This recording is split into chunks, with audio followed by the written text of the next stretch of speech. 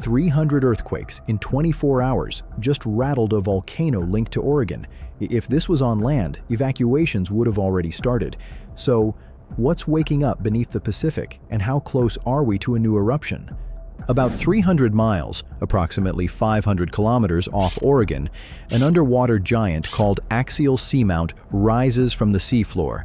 It sits nearly 1 mile, approximately 1,600 meters, deep on the Ring of Fire, Earth's most active belt for quakes and eruptions.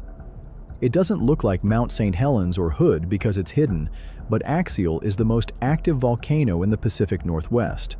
Scientists have treated it like a living lab for years, and this week the lab started buzzing. The last time Axial ramped up like this, something dramatic happened. More on that soon.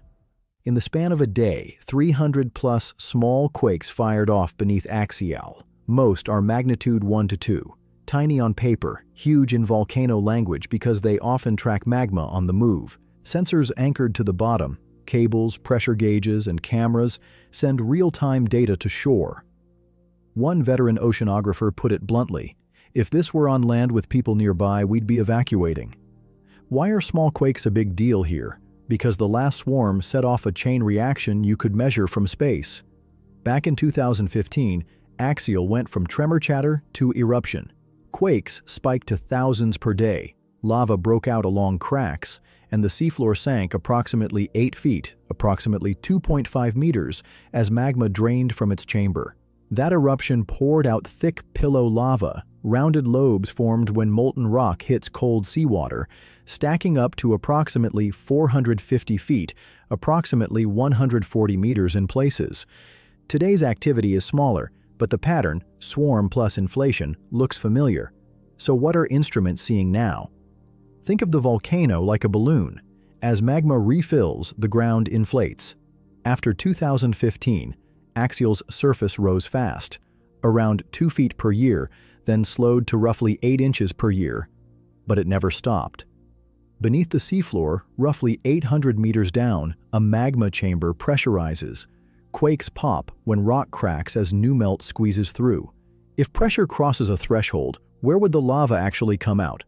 Axial doesn't only erupt from a central crater, it's notorious for dikes, magma forcing sideways through fractures, opening lateral fissures that can vent kilometers away from the summit.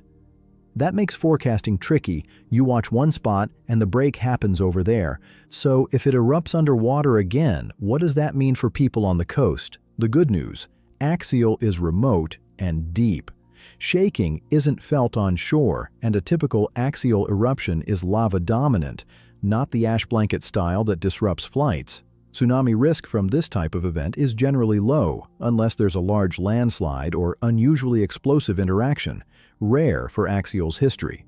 But if the danger's low, why are scientists so dialed in right now?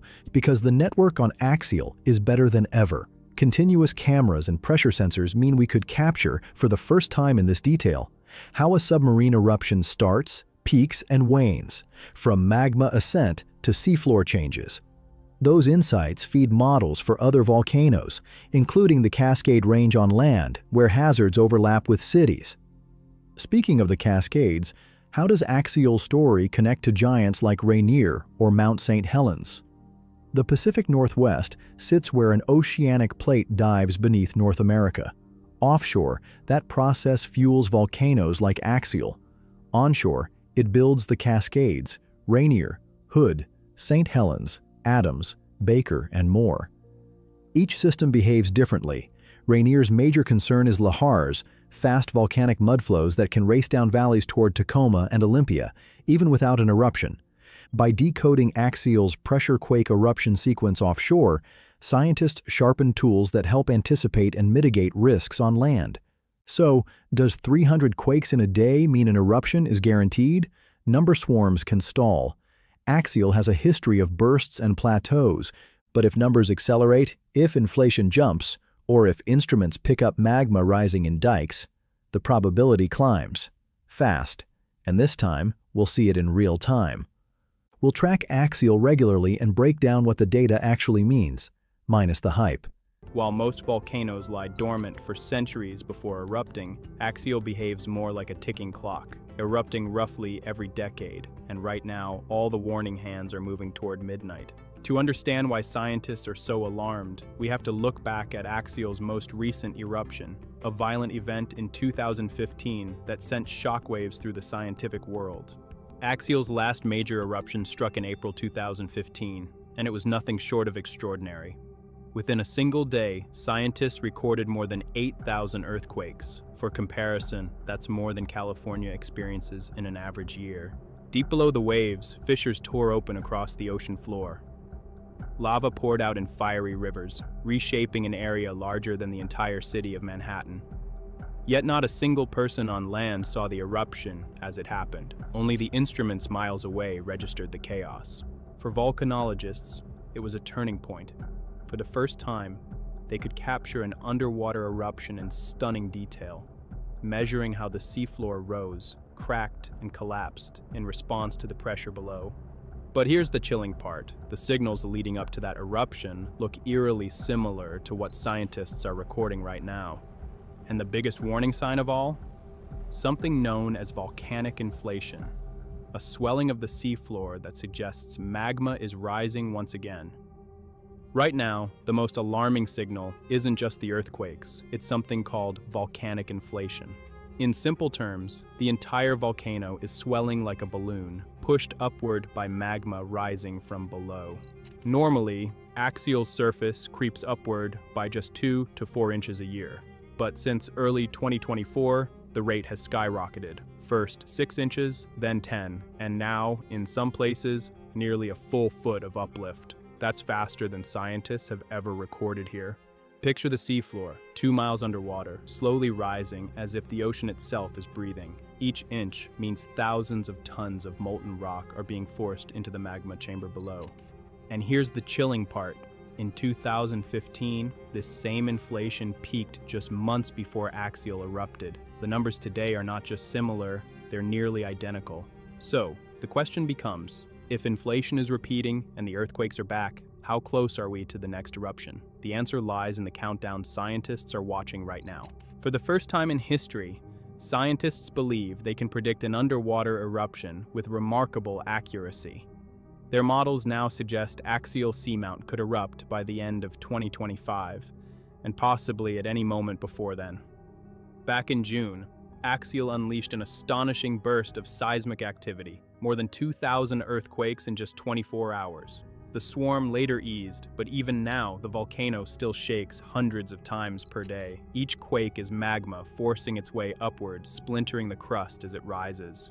In 2015, these same tremors escalated into a full eruption. The eerie similarities between then and now have scientists on constant alert. One researcher even described the situation as a geological déjà vu, a moment when history feels like it's repeating in real time. This time, though, the world is watching like never before.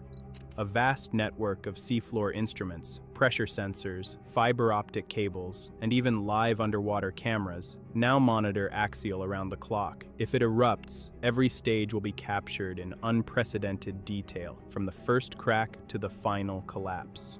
But here's the unsettling truth. Knowing an eruption is coming doesn't make it less dangerous. The real question is, what happens when Axial finally blows? When Axial erupts, it won't look anything like the fiery explosions we imagine on land. Instead, the deep ocean will shudder as cracks tear open and lava floods out, instantly cooling into new formations of rock.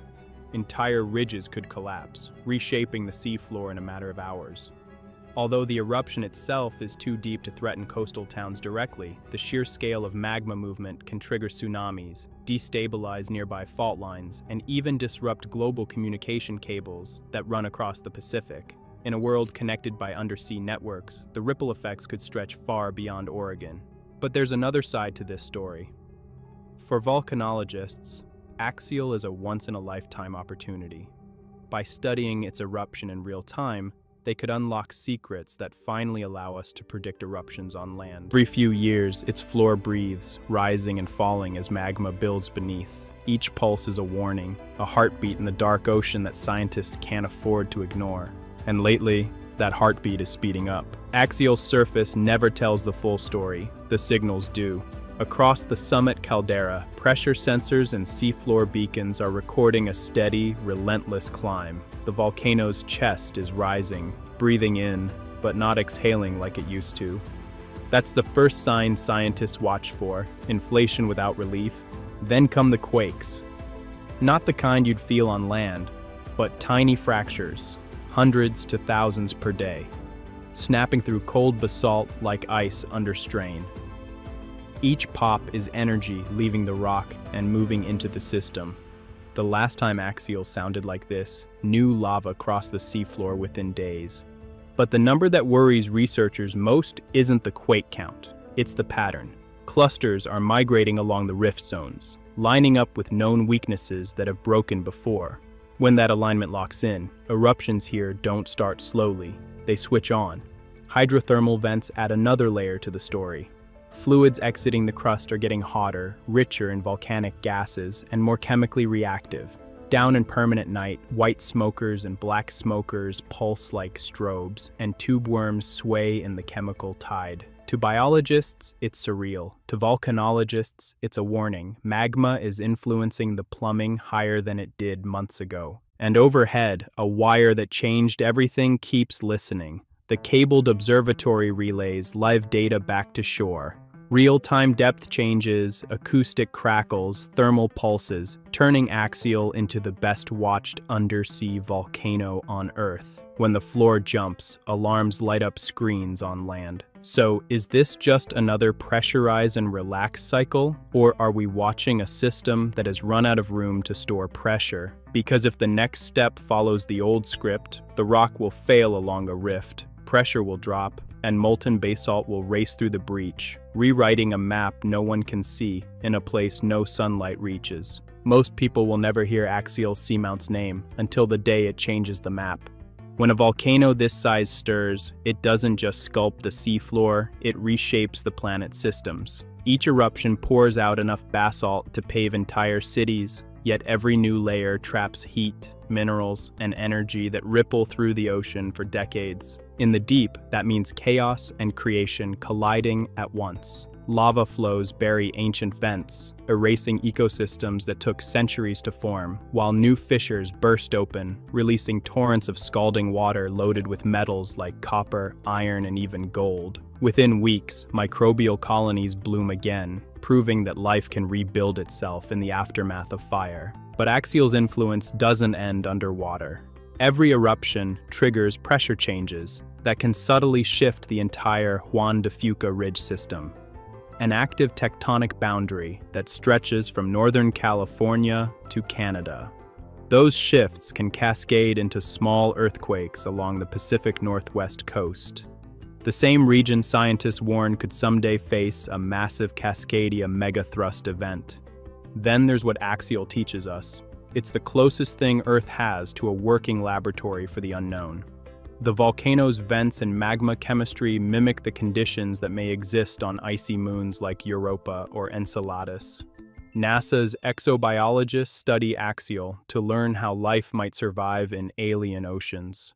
And now, with swelling magma chambers and restless rift zones, Axial isn't just a scientific marvel. It's a natural experiment running out of control. Every reading, every tremor, every pulse of heat is a clue in a mystery playing out beneath 3 miles of water. So what happens if the readings spike past the red line again? If the seafloor fractures wider than before?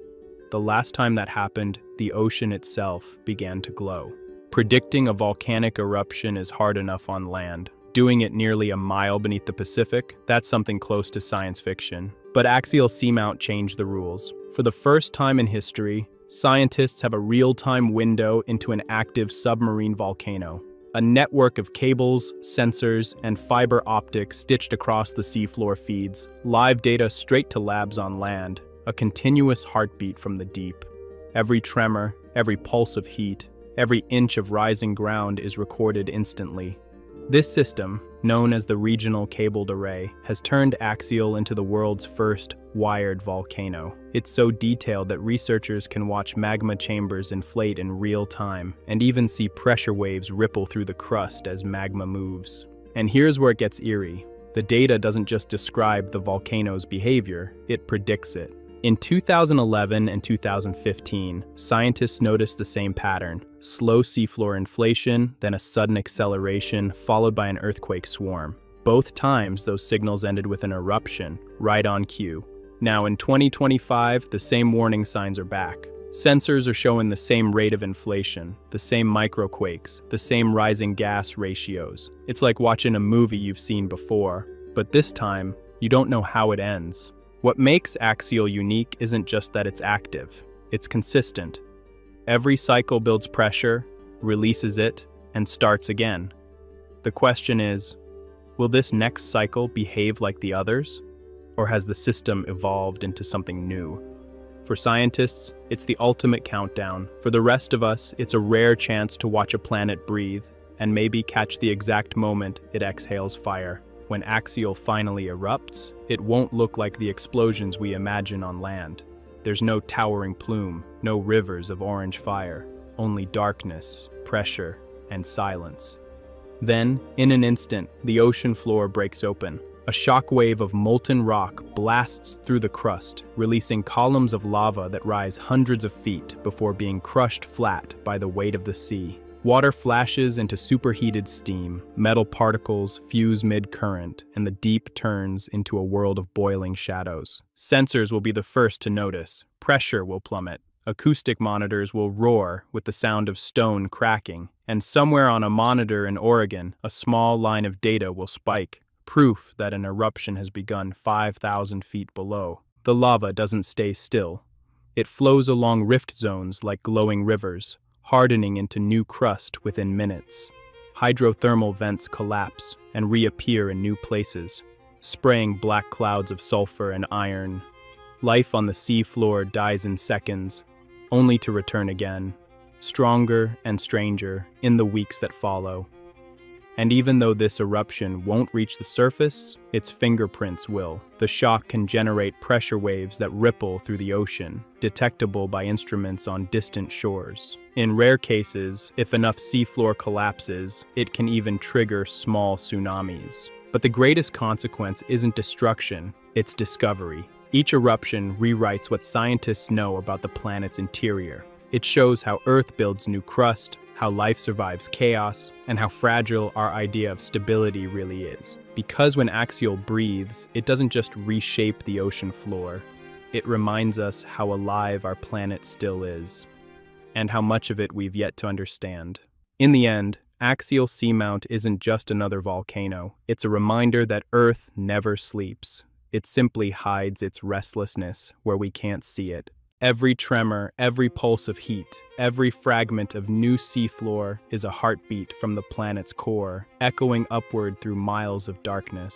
Scientists watch it not just to predict an eruption, but to understand something bigger, how our world evolves, breathes, and rebuilds itself in cycles of destruction and renewal. And even in that crushing pressure, life always finds a way back, stranger, tougher, and more adaptive than before. So as Axial continues to swell, one question lingers. When it erupts again, what new secrets will it uncover? And what will it reveal about the world we thought we knew? If you've made it this far, you're part of the 1% who actually listens to Earth's quiet warnings. Do you think Axial's next eruption will happen this year? Or are we still just seeing the build-up? Drop your thoughts in the comments below. I read every one of them. And if you love deep Earth mysteries like this, hit subscribe and ring the bell so you don't miss the next story when it surfaces. Because down in the dark, the planet is still writing. We're just learning to read it.